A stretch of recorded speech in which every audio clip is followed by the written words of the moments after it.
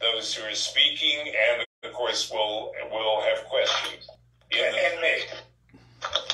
Okay, so we'll have questions through Zoom, as we do. In the chat. I know, sorry, in the chat. Yeah, the questions will be in the chat. I'm just sort of Zoom muting everyone, folks. So please just keep yourself muted until, and really just keep yourself muted. The questions are in the chat. Thank you so much.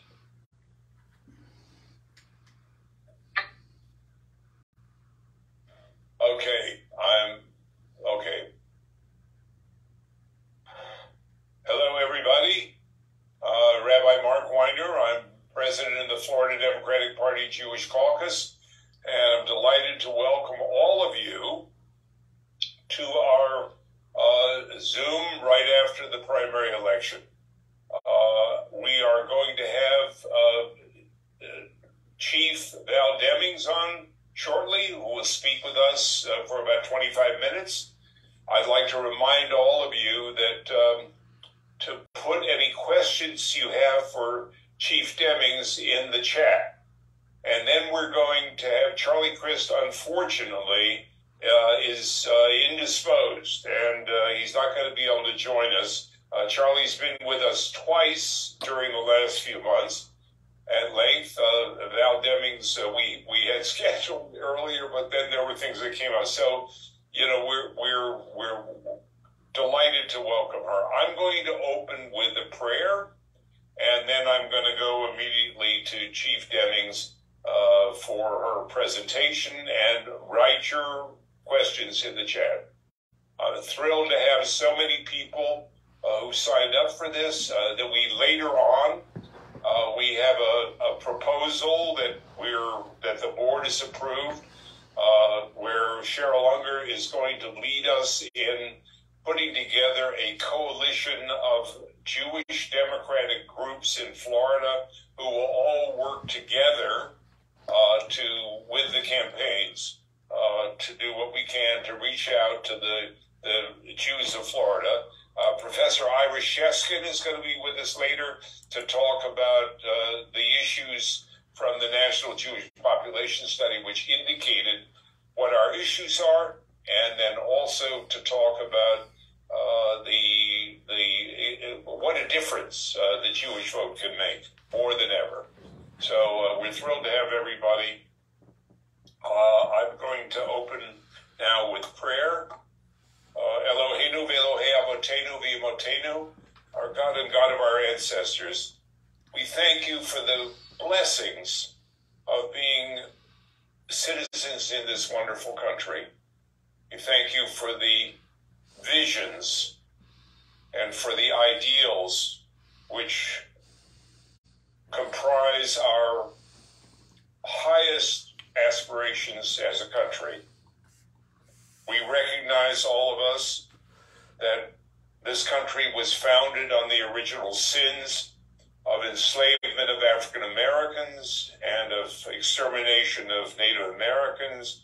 We know the flaws that have been a part of our country, and yet we also know of the greatness which America can become. We work together as Democrats, as Jews, to build that response to the higher angels of our national culture. We thank you, O God, for having leaders the caliber of Chief Val Demings and Representative Charlie Crist, and to be able to lead us, and we look forward, O God, to your blessings in helping us work with them to make our democracy more secure. We thank you for the blessings that you've given us as a nation, and we ask your help in securing the very best that we are capable of becoming. Baruch atah Adonai, Oseh Shalom. We thank you, O God. We praise you, O God, who makes peace. Amen. Now, Chief Demings, it's great to welcome you. Do I see you? Yes, I am here. Great. And as we say, Mazel Tov. You did it.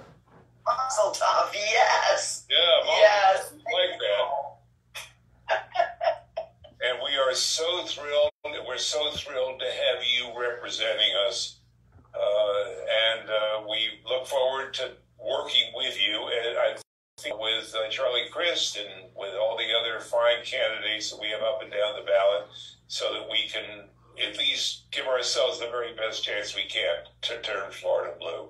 But we're thrilled to have you. Thank you. Thank you for Let me say good evening to all of you. And Rabbi, thank you so much for the invitation. Thank you for being persistent. I'm so sorry to you and the members of the caucus that I had not been able to get with you sooner. But it is just a good time to come together. As you all know, it is the day after Florida's primary. And believe me, Jewish Caucus, I took absolutely nothing for granted.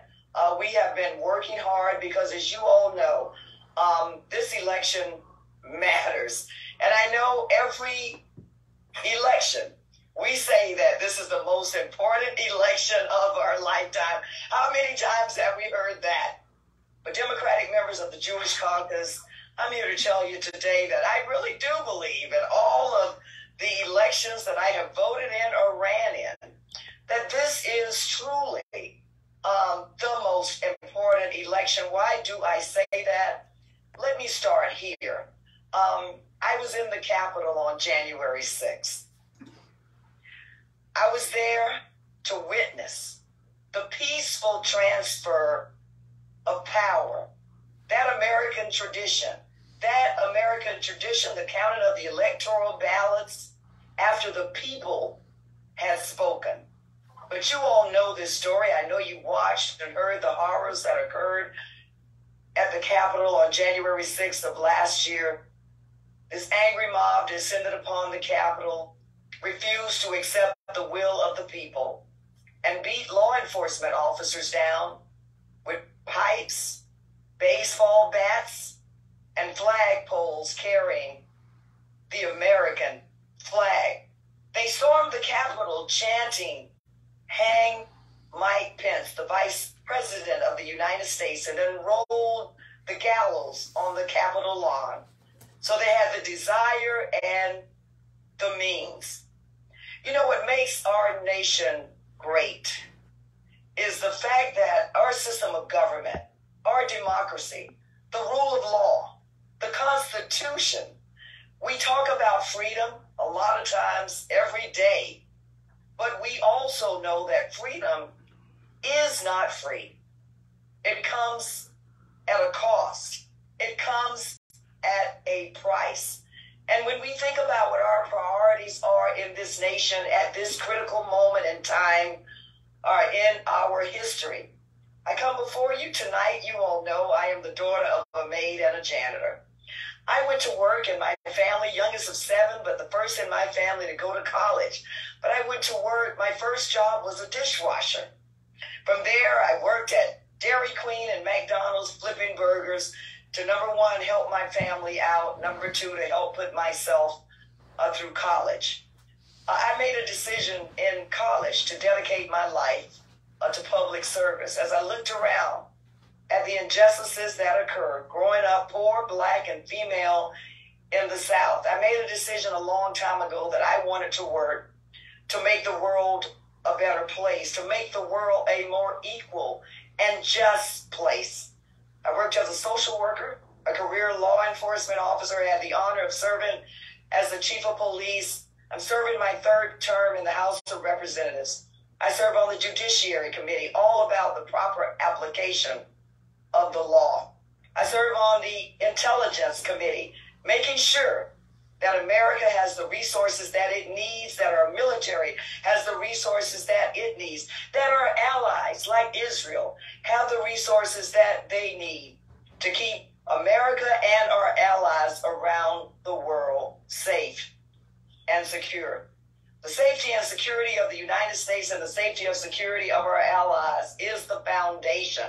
It is the most important goal that we have. Because we can talk about inflation, and yeah, we need to drive down the cost. We can talk about the price of prescription drugs. Yeah, we need to drive down the cost. We can talk about education and healthcare. We can talk about equal rights and voting rights and civil rights and women's rights. And yeah, we are fighting for a woman's right to choose. But let's think about how we build 2 great nations. We build them on the foundation of our freedoms, the foundation of our democracies. And so we know that Israel is, I believe, our number one ally in the region.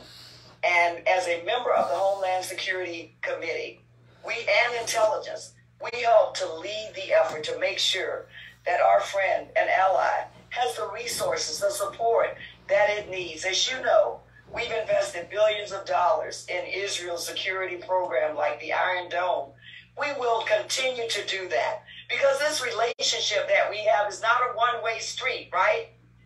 Israel's security is directly tied to America's security.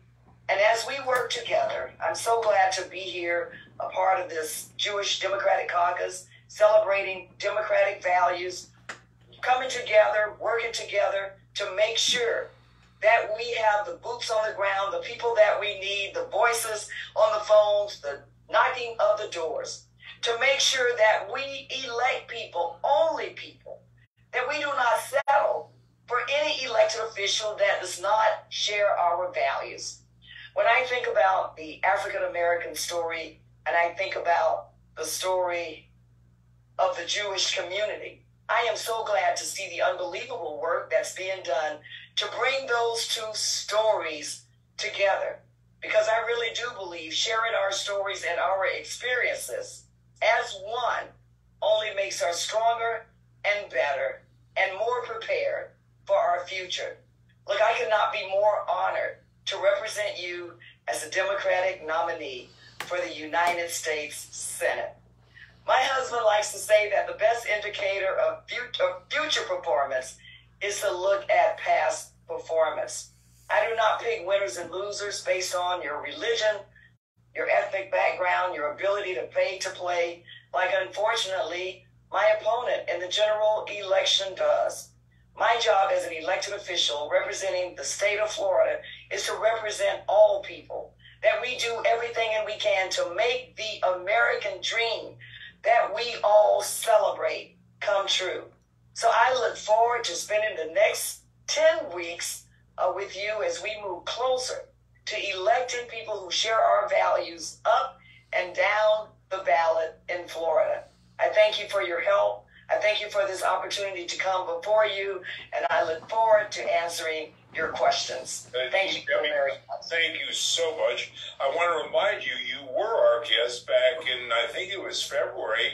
With Debbie Wasserman Schultz. Yeah, you were with Debbie Wasserman Schultz talking about Black-Jewish relations in Congress and in Florida and so forth and so on. So you're an old friend of ours. And I remember having breakfast with you and your husband. Of course, the three of us together could have taken on the room. So, you know. Oh, we could have. I think we did.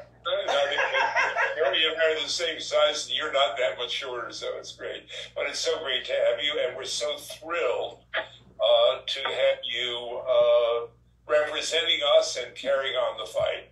Thank you so much.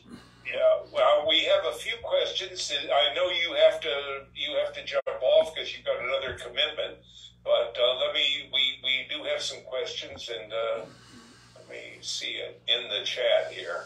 I've got it. One question that's can you share how the Democratic Party will be directing resources to Florida and their support for making you one of the top potential Senate races? Well, you know, this race has been named by several different entities as one of the top 10 seats likely to flip. And we also know this race is not easy, but I'm sure that you all have been seeing the Marco Rubio campaign kind of floundering as of late. Matter of fact, there's an article out today that says Marco Rubio says his campaign is a disaster. Look, I'm sure the NRCC and the GOP never in their wildest dream imagined that this race in Florida would be competitive, but it sure enough is. I know that you all have been watching the polls as of late. The last three polls, two have them tied. One has me up, but we take absolutely nothing for granted. We have been with the Democratic Senatorial Campaign Committee from day one. They have been at the table. They have agreed to help with our resources. We're still in the process of trying to decide what that actually looks like in terms of dollars. But believe me, they are at the table. The Democratic National Committee also has invested in this race. And so we're doing everything that we need to do to make sure we have the resources to win. Look, this is a good problem to have, but our fundraising, as you know, every quarter that we have been in this race for 5 consecutive quarters, incumbent by millions of dollars. This past quarter, he raised $4 million. We raised $12.2 million. That's just one quarter. But by millions of dollars. And so we're working hand in hand with the Democratic Senatorial Campaign Committee. Matter of fact, Leader Schumer is doing a fundraiser for me in a couple of weeks. So we're excited about where we are. My best friend, when she was in the House, Senator Jackie Rosen, is also leading the Elect More Women to the U.S. Senate campaign, and so she has also been very helpful, also doing fundraiser for me, and so we're excited about where we are in this race. But believe me, we take nothing for granted.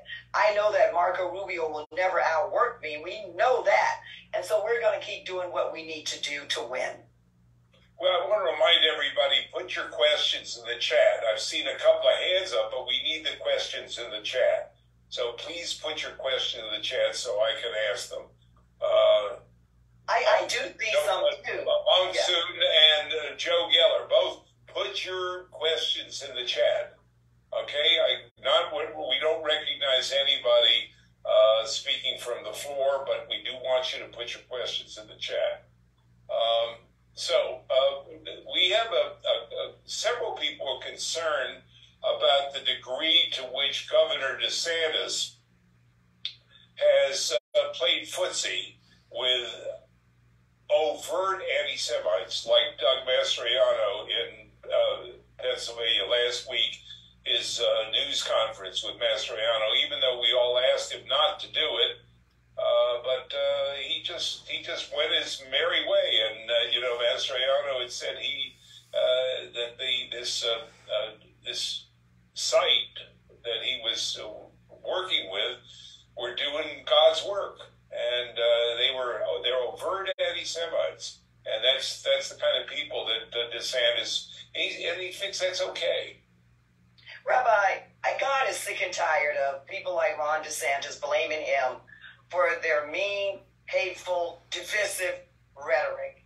And what I have learned, certainly growing up, being the victim of discrimination myself, we can have zero tolerance of discrimination of any kind.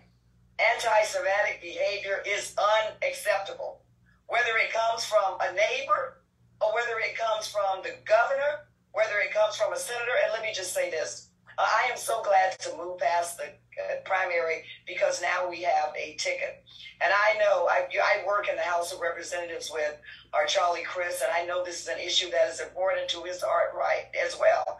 I think that at the end of this day, we're going to have the right leader, right time, that will not tolerate the kind of, I can't think of a better word, foolishness that is coming out of Tallahassee, and quite frankly, that we've seen around the nation. Through my work on the Homeland Security Committee, we have worked diligently to make sure that there are grants available so that synagogues, for example, around the nation, we've certainly seen them here in Florida, out in Texas, that have received threats or attacks of any kind, are prepared to, in a proactive way, to protect themselves, but certainly if they're the victim, unfortunately, as we've seen, of an attack, to be able to have the resources and the training that they need to survive those attacks. But they are the direct results of anti-Semitic behavior that has gone unchecked. We need the right leaders, and I believe Charlie Crist is the right leader for the governor's mansion, and I am the right leader to send to the United States Senate. Yeah, well, we certainly look forward to supporting you and working closely with you. Now what do you think is the number one issue that you want to emphasize in your campaign? What is the most important issue that you think we need to focus on? Rabbi, thank you so much for that question. And look, sometimes, and I'll give me a little while to go around the fence here to answer your question, because what we're seeing with inflation, what we're seeing with the price of goods and services, gas at the pumps, of course, people are feeling that every day, but let's kind of tuck this away over here. I'm really pleased with the passage of the Inflation Reduction Act that we know will help tremendously in dealing with some of those issues. But I see this former police chief as the biggest threat facing our nation right now is the threat to constitutional rights. And along with that comes this effort to divide us, not to unite us.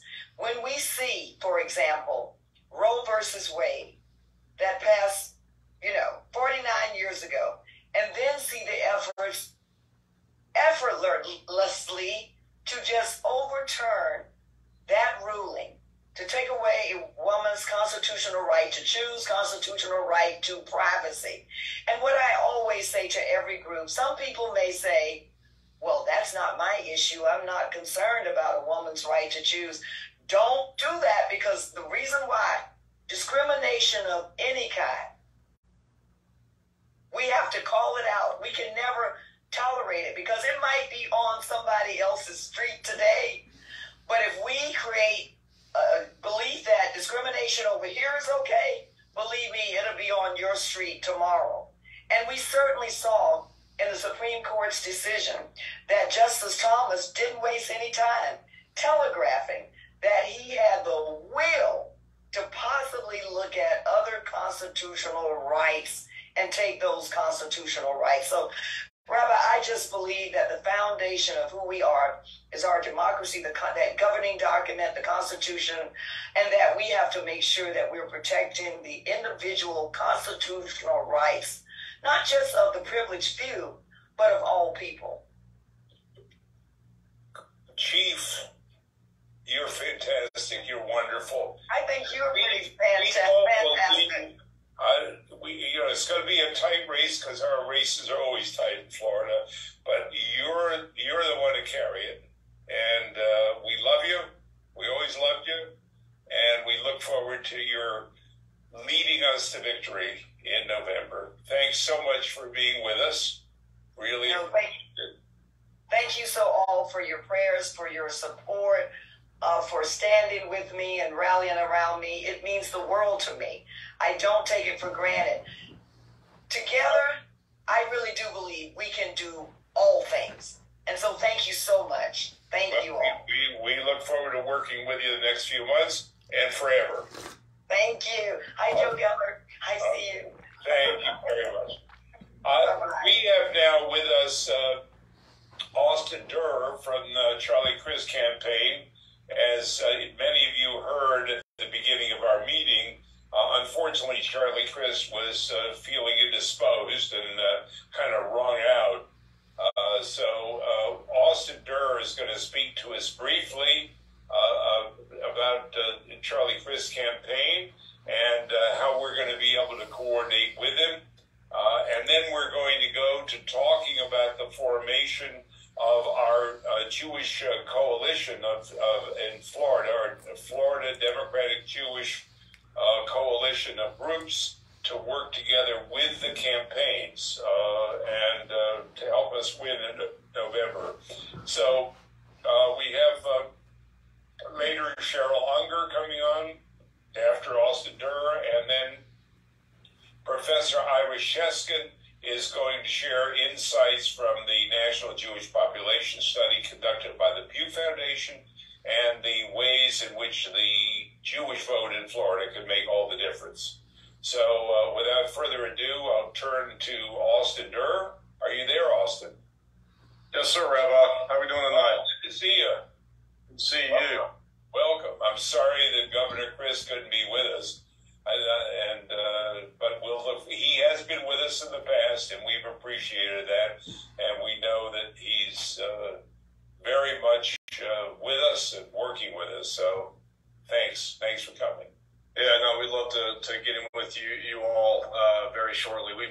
basically running from 6 a.m. this morning on Morning Joe to doing the CNN New Day at 7 and interviews and calls all day long, because we really got to make sure that we bounce off of this win last night in the biggest way possible in order to defeat Ron DeSantis. And that's the mission. That's what we've been working on since May of 2021. And, Ron's got a lot of money. Everybody knows that. But Charlie's no slouch when it comes to fundraising himself. And, part of the strategy, and we've seen it play out amazingly well for Chief Demings, is the grassroots donations, online donations. And that's a big reason why she has raised as much money as she has, and it's going to allow her to go toe-to-toe with Rubio on TV. And now that our primary is over and we're the nominee, we've already raised $1 million today, and, we're just going to keep on plugging away at it, because we got to take down DeSantis. I mean, the guy is tearing our state apart. It's all this, culture war stuff.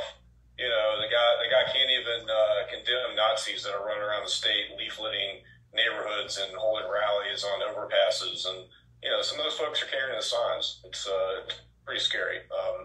And so, Charlie's about bringing decency and respect back to the state, unifying Democrats, independents, and moderate Republicans, to kind of bring back, not dissimilar to what Joe Biden's trying to do at the national level, which was get Trump out of there and, bring back normalcy to government and, trying to fix and solve problems versus just, fighting for fighting's sake and the pursuit of power, which, we all know that DeSantis is trying to become president.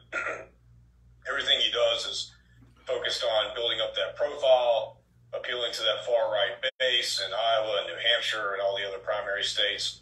And, we got to stop him here in 22. This is an easier, cheaper way to do it than to have to face off with this guy on the national stage in 24 and everything that he represents. I mean, he's like, in a lot of ways, he's a Trump Jr. in the sense that he, has kind of modeled himself after Donald, but he's more dangerous because he doesn't have sort of the narcissistic hang-ups that Trump does. He will be a more efficient operator in this sort of effort to destroy our norms and our democracy. I mean, that's really what this is about. This is the rise of American fascism, and we're going to put it down here in Florida. And Charlie won last night because he's the candidate that, a majority of Democrats think has the best shot to do it. And so, I wake up every morning energized for this fight. I mean, for me personally, it's a moral mission. I've got a 6-year-old daughter, and I don't want her to grow up in a world where this kind of politics is successful and succeeds both,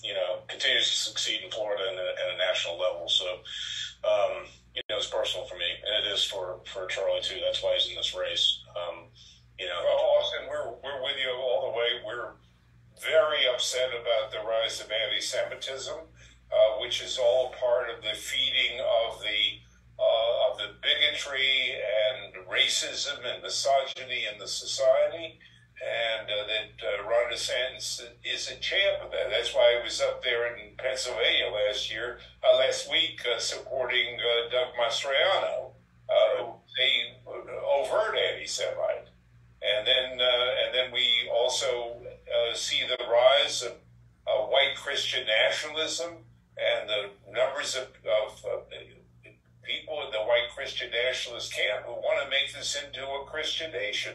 And this is very clearly not the America that the framers of the Constitution and the Declaration of Independence imagined. That these are reasons why we as Jewish Democrats should have absolutely no question of how we're voting. Because it's never been clearer to us that the Republican Party is the home of those who are our enemies. And Charlie is our champion, along with Val Demings, and we need your leadership. I don't know if you heard my prayer at the beginning, but we're all praying for you. Thank you, Rabbi. Thanks, Austin. Thanks for coming up with us and being with us. And we look forward to spending more time with Charlie. We've had a couple of good sessions over the last year with him, and we look forward to being partners all the way.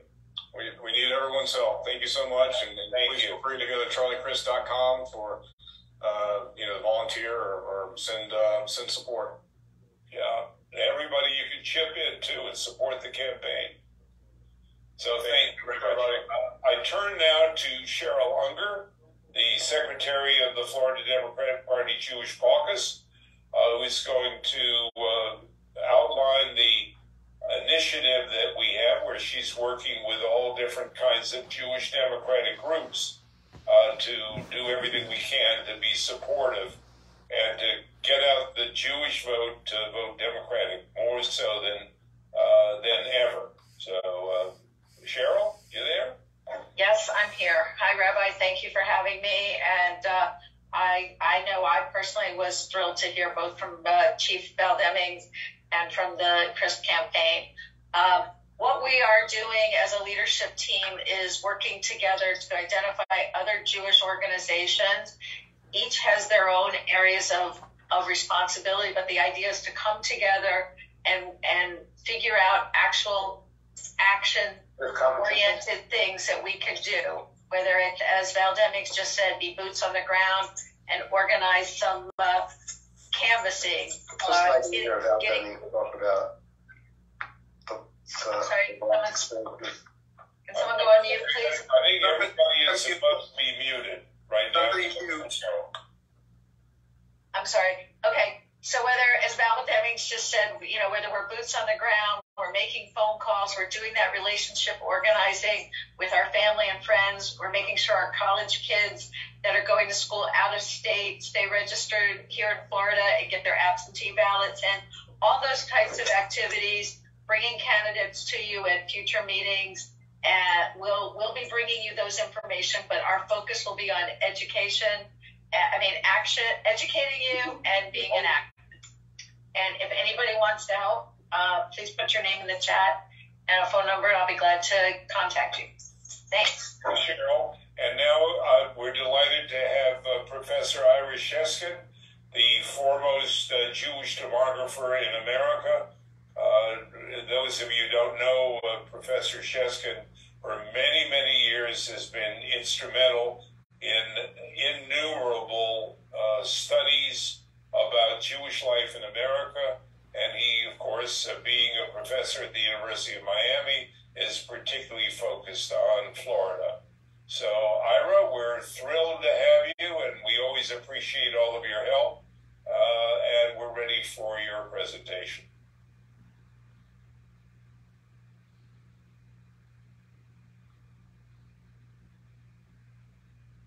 Hello? Hello, Ira. Unmute yourself, Ira.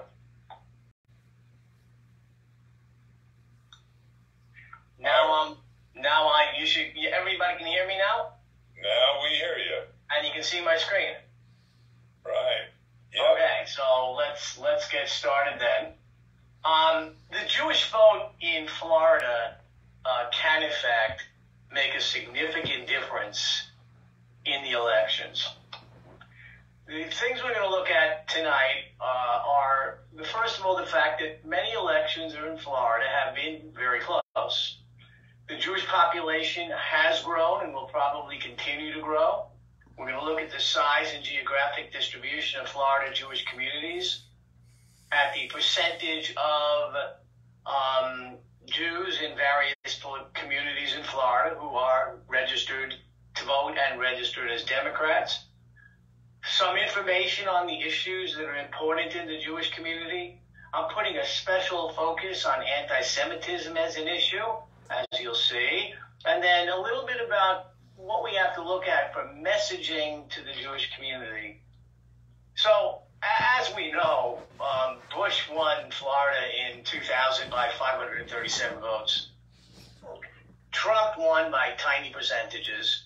And Nikki Fried beat Matt Caldwell by only 6,700 votes, right, out of 8 million.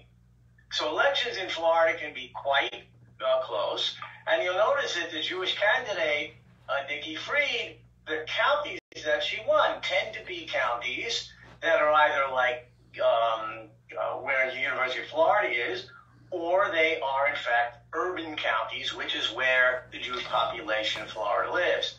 So from 1940 until about 2000, the Jewish population of Florida skyrocketed from 21,000 up to 630,000, but it's continued to grow now and has reached 663,000, and this does not include the 70,000 snowbirds who live in a variety of places. As a percentage of the U.S. population, Florida was really almost non-existent until 1940. And now since 1980, it's been 8 to 10% of the Jewish population of the United States. So in arguing for resources from the central office, we should point out to them that 10% of Jews live here. And, you know, it's a steady 10%, but it's still 10%. California has been growing as a percentage of all Jews. And if you take a look, New York in 1960, 44% of Jews lived in the state of New York, and that's now down to 25%. And we can map that. In 1980, there were 5.9 million Jews, and you can see New York, California, followed by Pennsylvania and Illinois were the big ones. Today, we're looking at least 7.3 million Jews. Florida continues to be one of the big three states. And this shows you the change in Jewish population from 1980 to 2021. Florida's gained about 200,000 Jews. 3.2% of Floridians are Jewish. But the actual percentage of people who are voting are Jewish is doubtlessly higher than that. First, more of the Jewish population in Florida is of voting age than is the case for the general population. In southeast Florida, Dade, Broward, and Palm Beach, half of Jews are age 65 and over. Also, well over 90% of the Jewish population is registered to vote in Florida. And studies show that Jews are more likely to actually vote than non-Jews, especially in midterm elections. So my guess has always been that it's likely that at least 5% of the people who actually vote in the state of Florida, particularly in midterm elections, are Jewish.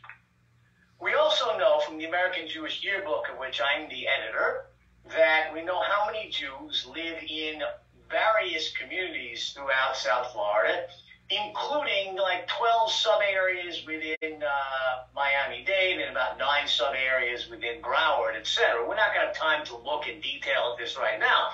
I just want to make those of you who are doing planning aware that this information does exist.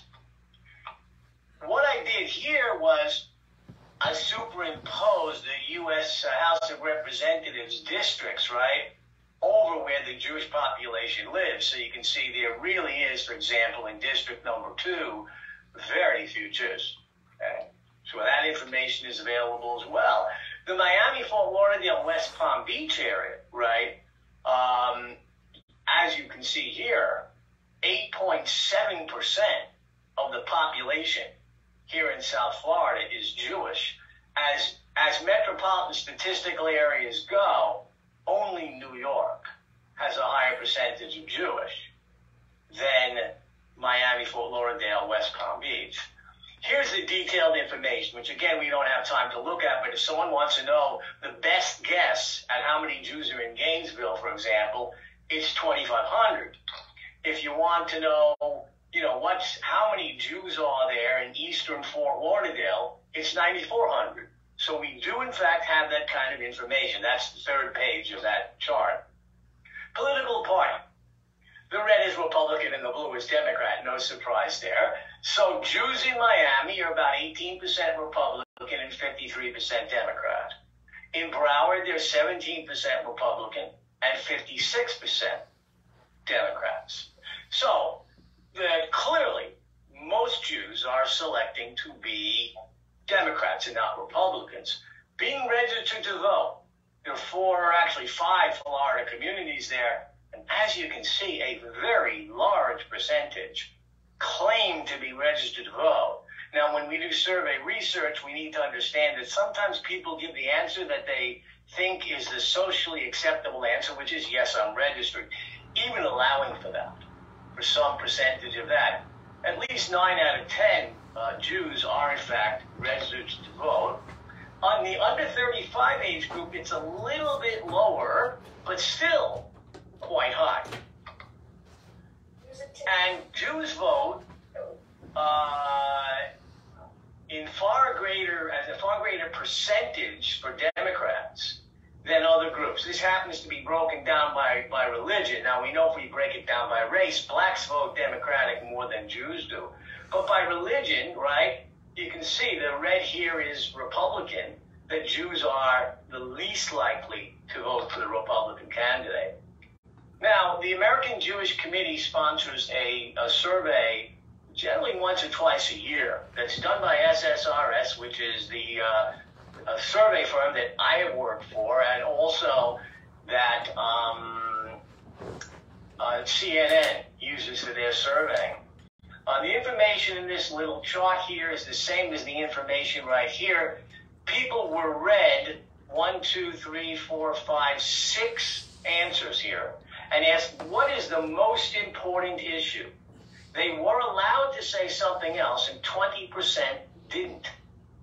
They didn't mention one of these. They said something other than these 6. However, the research SSRS did not tell me how many people here said Israel. This is, by the way, the best survey method that they used here. It's a nationwide random digit dialing survey. This is the most random sample you're ever going to get. It comes out of the American Jewish Committee.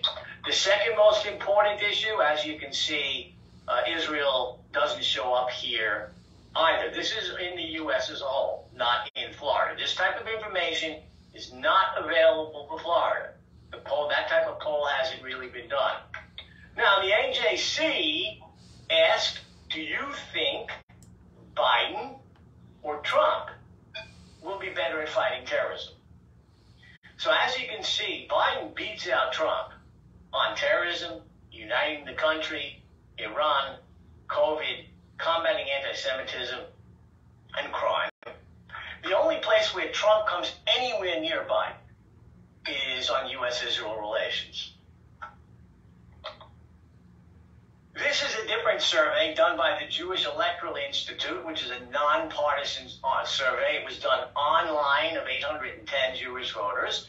The methodology is not as good as what SSRS did, but they asked a different question, right? They read all of these choices right here and asked people, is that one of the most important? Is it very important? And then there was somewhat important and not at all important, which on this slide is put together.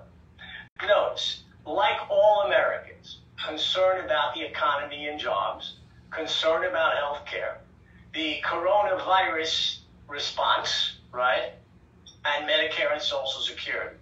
Notice where anti-Semitism comes in. It is way ahead of Israel.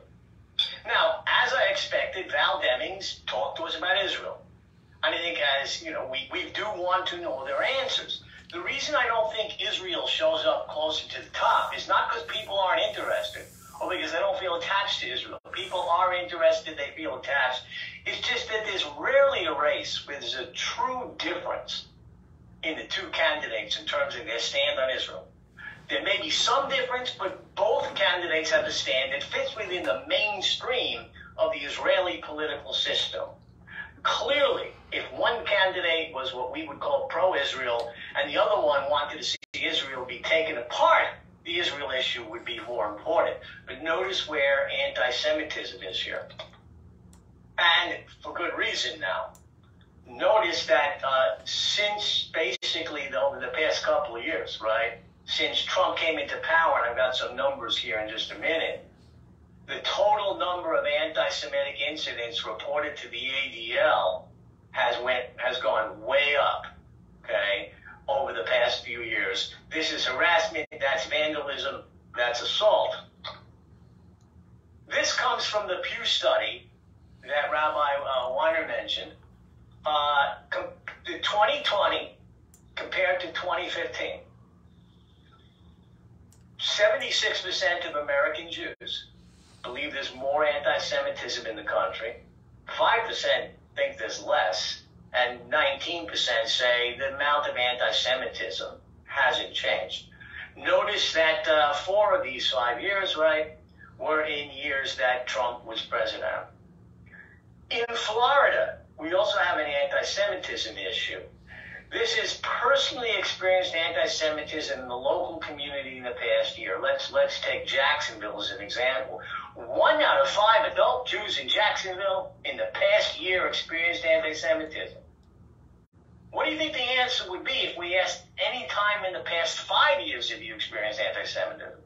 Clearly much higher. Now, many of the other South Florida communities, the ones that are retirement communities, are significantly lower. And that's because many Jews here in South Florida, right, live in retirement communities where almost everybody is Jewish, or 80% are Jewish, and even if non-Jews are anti-Semitic, they wouldn't say something. This is for children. Take Broward County. 14% of the children in Broward County, Jewish children, experienced anti-Semitism here in Broward County in the past year. So this is something that here is perceive a great deal or a moderate amount of anti-Semitism in the past year. Not surprising that Jacksonville is at the top. Most of these other communities are in the middle, but still a good portion of Jews in Florida feel that there's a great deal or a moderate amount of anti-Semitism in their local community. So here's a question from another survey. You can see at the bottom, it's a National Post election survey. How much do you think Donald Trump's comments and policies are responsible for the recent shooting that took place at the synagogue in Pittsburgh? Only 16% say he's not at all responsible. 12, not really responsible. So 72% see him as very or somewhat responsible. I put the word emboldened in here. They didn't use it. I think the proper way of looking at this, people say, well, but Donald Trump's got a Jewish grandchildren, et cetera, is first of all, I think many of the things he says do fit in the category of being anti-Semitic. But is he anti-Semitic to the point that he would go out and take action? Probably not. But many of the things that come out of his mouth embolden the anti-Semites who otherwise would have kept quiet and not done anything about it to go out and commit anti-Semitic acts. Here's the number of anti-Semitic incidents in the United States, okay, according to the ADL. You can see from 2008, basically down to about 2015, it was decreasing or remaining about the same here. 2016 to 2020, look at what happened to the number of anti-Semitic incidents reported to the ADL. And of course, these numbers are way lower than the truth, because a lot of people experience anti-Semitism who don't even know the ADL exists, perhaps. So, a little bit about messaging. The Jewish population, particularly in Florida, is an older population. So, what issues are going to speak specifically to them? Support for the elderly, Social Security, Medicare. It's a very highly educated population. Nationwide, twice as many Jews have a college degree than non-Jews. That's what the data show. So, support for science, for climate science, for example. Big issue, becoming a bigger issue. It's a high-income population. It's an urban population, too, so any issues that impact urban areas could be particularly important. For younger Jews, ways in which Jews help everyone, as well as environmental issues, are going to play well with the younger Jews. The Pew study from 2013, we've looked at some of the stuff from the Pew study in 2020, found this, with the partial exception of the Orthodox.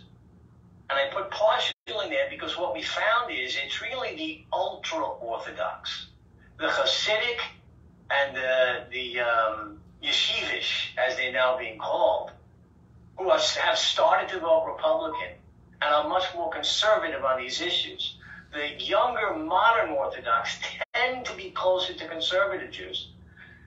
With the partial exception of the Orthodox, Jews are united around abortion, gay rights, immigration, church-state issues, support for gun safety, health coverage for all, and voting rights. Lastly, support for Israel, I made this point already, is really not the key issue. I think personally, with the problems that we've had with anti-Semitism and some of the things that our current governor has done, is an issue that will appeal to Floridians. So, a little summary. Florida's a purple state, let's hope still, with close elections. The Jewish population of Florida has grown significantly. Most Jews in Florida live in Southeast Florida and in urban areas in general. A large percentage are Democrats. The vast majority are registered and vote. The issues important in the Jewish community, Israel is not the thing that's going to make them vote for Democrats. There are plenty of Republicans, in fact, maybe more, that have really strong views on Israel. Anti-Semitism in the U.S., I think, is a big issue. Messaging to the Jewish community needs to be tailored to an older urban population and a younger population that is urban, relatively wealthy, and highly educated. So I'll stop right there and take questions. Anybody want to put questions in the chat? Wonderful. Ira, thank you so much. But let's see if we have questions in the chat. All I see here is somebody saying great presentation. A few more of you could say that if you'd like. Yeah, that's okay. We're glad to have that. Yeah. I'm looking here. Okay, I don't see any specific questions here.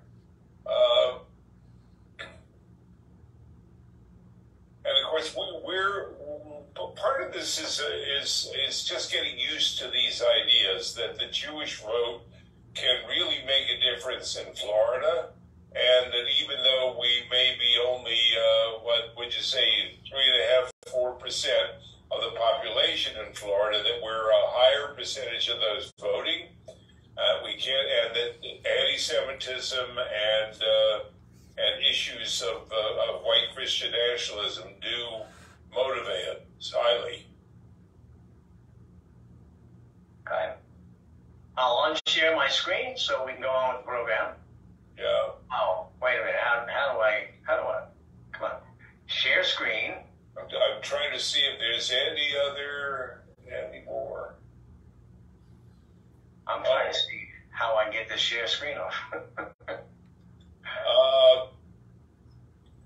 Your share screen is currently off, Ira, if you want to I am getting some questions in.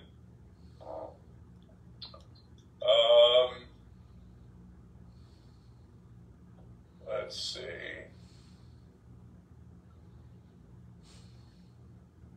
Here it is. Found it. Is there any data on how Jews vote in the midterms? For Florida, no, not specifically. The polls tend to be done in the presidential election years and not in the midterm years. And the problem always is this, that if you do a poll of people in Florida, and Florida, 3 out of 100 are going to be Jewish. So if you do 1,000 surveys in the state of Florida, you find 30 Jews, which isn't enough, right? So what's done sometimes is to take the last 10 surveys that had 1,000 interviews in each one. Each gets about 30 Jews. You take the 10 polls, push them together, you got 300. But there's just not enough, of a sample size to say anything about Jews unless somebody does an exit survey and goes into Aventura, let's say, and interviews most people that are going to be Jewish who are voting, interviews people as they leave the voting place. The problem, of course, is that the Jews of Aventura are quite different from the Jews elsewhere. When you just do one polling place, you're going to get a biased representation. Aventura Jews tend to be Russian, They tend to be Israeli. They tend to be Hispanic at much greater numbers than the rest of the state.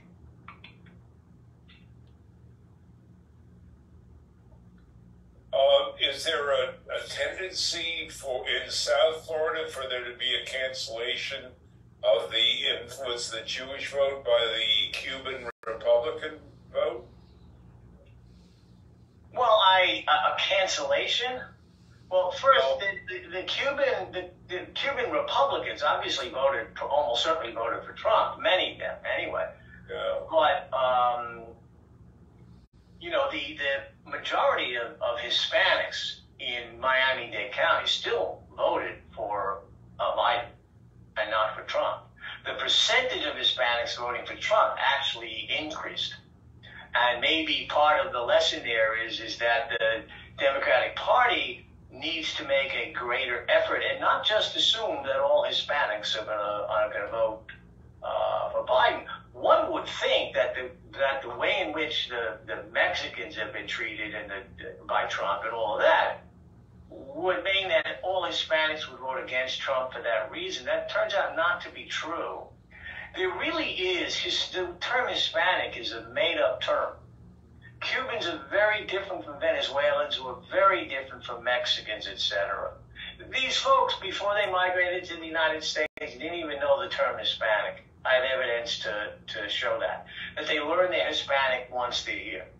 And by joining all Spanish-speaking people together, they have more political power. But we do need to look at the fact that the Cubans have now started to vote Republican more. After all, if you think about it, it was John Kennedy, right, who welcomed them in. And now a good portion of them have started to vote for Republican candidates. I wrote Norman Olshansky in Sarasota wants some clarification on why Israel seems to be on the back burner. And he wants to know, have we taken the position that Israel's support is a Republican issue and not supported by Democrats?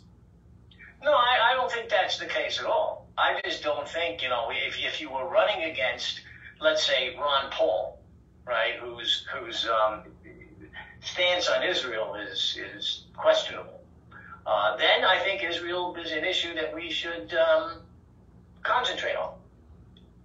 But I think that, you can't look at DeSantis and say that he's not strong on Israel. He is strong on Israel, isn't he?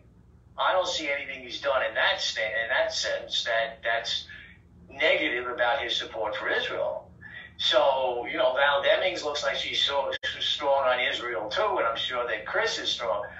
But there's not going to be enough of a difference there. People are not going to decide who to vote for on that basis. Decide who to vote for on other bases. Right, so it's not a matter, it's not that we don't care about Israel, it's that voters are not making decisions based on differences in support for Israel. Is that what you mean? Yeah. But like I said, I think most Jewish voters are going to want to know how candidates feel, and they're going to want a candidate who supports Israel. Now, it could be that they're to the left or center on the kind of toward the middle or left or right, but not extreme left or extreme right. I don't think Israel is an issue that's going to sell. I don't think we can convince people that one candidate is that much better than the other candidate. I think something like, look at the anti-Semitism that's going on now, and look what Ron DeSantis hasn't done, is an issue that we can sell to the Jewish community. Do you agree that Jews who vote Republican tend to be one-issue voters as far as the USA alliance with Israel, or do they ignore rising anti-Semitism and church-state division? Well, the Pew 2020 survey showed that American Jews were much more likely to feel that Trump handled Israel better, not better than Democrats necessarily, but that Trump was friendly to Israel. But most American Jews think that Trump was not good for the American Jewish community. Yes, I think that to some extent, not everybody, many of the Jews voting for Republicans. Israel to them is the most important issue. And they tend to be, such people tend to be very to the right on Israeli politics. And in that case, DeSantis is probably to the right of where Chris is going to be. Yeah. Okay, can you, what about differences between, and I'm taking these questions out of the chat. So, right, okay. Are Jews in Florida different from Jews in other parts of the country? Well, demographically, yes. Okay, demographically, they're older, right? For one thing, right?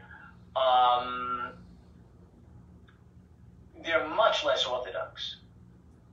You know, Dade County is about 10% Orthodox. Broward and Palm Beach are about 3 or 4% Orthodox. If you took the state as a whole, maybe 4% of Jews in the state are Orthodox. Go to New York, and that percentage is way, way higher in New York than it is here. Jews in Florida also tend to be less connected to Florida. You grew up in New York. You moved to Florida at age 60. You're now 80. New York is still home. And that's why you look at attendance, even at sporting events. Right. You were not watching the Marlins as a kid, thank God, because they're not much fun to watch. You were not watching the Dolphins as a kid. You didn't go to those games with your dad, and now you want to take your kids. Your heart is still with the Yankees and the Giants or whatever. And that applies to absolutely everything we do. I mean, I've talked to people who've been living in Florida for 30 years, and they say they're going back home for Passover. And so one of the problems that we have with getting people to commit to things that are happening in Florida is that they still kind of feel like they're not part of this place. And that I think is a big difference. And now we're going to start to see a number of people that projected. You can be a lawyer in Manhattan, right? Or a finance type person in Manhattan now, and you can via Zoom have a job in Manhattan and live in Florida. And I understand from a number of people that they're starting to see that happen. That's anecdotal evidence. I don't know if it's a major trend, but those people are going to have 1 foot here and 1 foot there. And the same thing applies to snowbirds. Snowbirds look at this as the place they go for vacation, not the place where they really live. And we've got 70,000 snowbirds. And I'd love to know where they vote. You know, I mean, maybe those folks could be convinced that the place they ought to register to vote is here in Florida and not New York. Don't let them vote in both places, right? 3 Republicans in the Villages got summoned because they voted here and in Chicago, I think. You can't do that. But maybe if we could get those 70,000 to say, you know, your vote in New York is wasted as a Jew. New York is going to go in the presidential election. New York is going to go Democrat no matter how the Jewish population votes. If the Republicans got another 10 or 20% of the Jewish vote, New York would still go Democrat. If they vote here, right, they make a much bigger difference. So maybe some type of campaign to get the snowbirds to vote here in Florida might pay off some. Ira, thank you so much. I really appreciate your time. We're looking forward to your continuing to share your incredible knowledge with us over the next few months. And this was just kind of a force of what you're doing and what you're finding out. And we look forward to working with you in the future. So thank you, everybody, for joining us with the Florida Democratic Party Jewish Caucus. We have upcoming meetings on the 21st of September and the 23rd. The programs will be announced. There we have local county caucuses in Sarasota County, in Polk County, in Hillsborough County,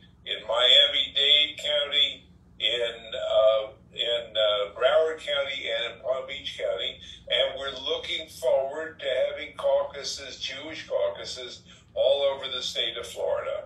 So if you're interested, let us know. We'll look forward to work with you. Thanks again, Ira, and thank you everybody for joining us. It was really terrific of all of you to turn out the way you did tonight. Thanks. Good night. Record.